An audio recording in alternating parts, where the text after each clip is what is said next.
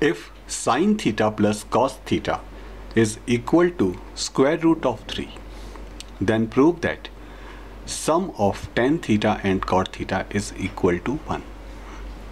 So we are given that sine theta plus cos theta is equal to square root of 3. We can square both sides of this equation.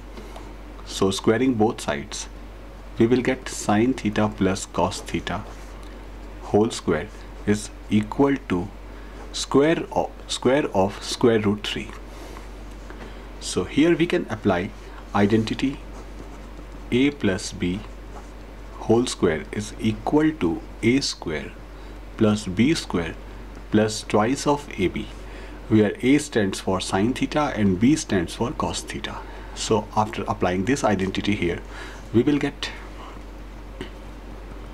sine theta square plus cos theta square plus twice of sine theta multiplied by cos theta is equal to square of square root 3. It is 3 simple. Okay. Now left hand side is sine square theta plus cos square theta plus twice of sine theta cos theta is equal to 3. Now according to trigonometric identities, sine square theta plus cos square theta is equal to 1. So using this result here, we can say that it is 1 plus 2 sine theta cos theta is equal to 3.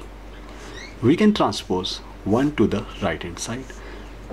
After doing so, we will get twice of sine theta cos theta is equal to 3 minus 1. So twice of sine theta cos theta is equal to 3 minus 1 is 2. We can transpose to the other side.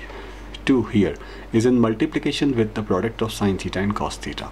On transposing it to the other side, the multiplication will be turned into division.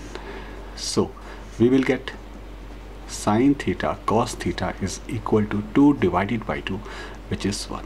So in this way, we have got the value of sine theta cos theta is equal to 1.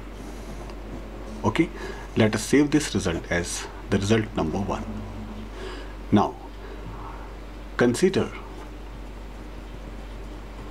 tan theta plus cot theta. We know that tan theta is sine theta upon cos theta and cot theta is cos theta upon sine theta.